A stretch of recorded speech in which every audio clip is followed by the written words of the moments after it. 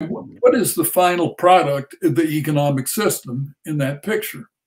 What is the end product of everything? Well, it's waste matter and waste energy. And that's it. Right. So the economy is an idiotic system for taking useful matter and energy and grinding it up and converting it into waste matter and energy. That's the physical picture of the economy. So to make sense out of it, you really have to escape from just physical dimensions. And so what was wrong with the picture is that it stayed within the physical world.